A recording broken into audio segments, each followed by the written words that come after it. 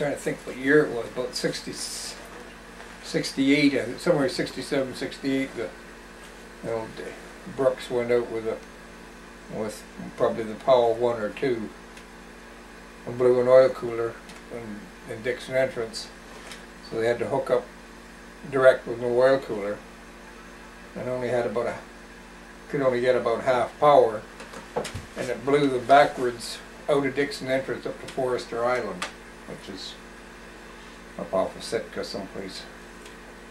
And they couldn't even hold the bow of the barge into the sea. And Rusty took a picture of it.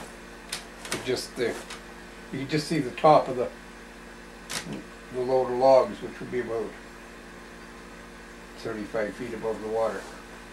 You just see the top few logs. And the waves were... Yeah, the waves were that high. And of course, the wheelhouse on the Brooks was about 35 feet high too.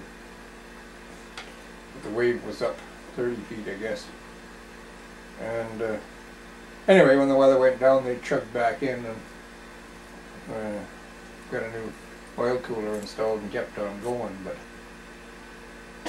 Rusty kept that picture in the wheelhouse of he had it on the Pacific Challenge when he was on there, and he had a big written underneath it, at least we forget, to remind people not to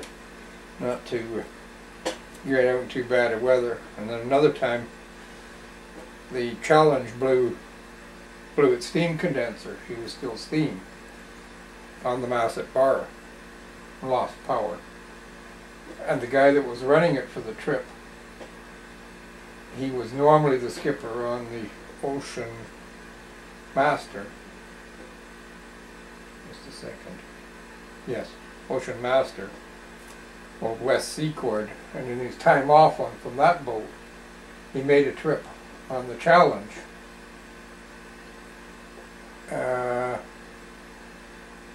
And they were towing, I think they were towing a self-loading barge with the Challenge. Anyway, he lost power on the bar,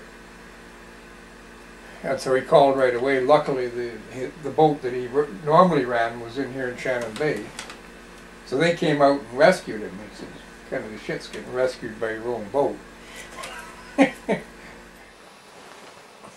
One of them jumped right over one of the boom boats once. The guy got on the outside of it, went right clean over him. I guess hit the boat, but it didn't round him. That's those little ones. Yeah. That would have been something on film, right? Yeah, I imagine he needed a clean pair of shorts.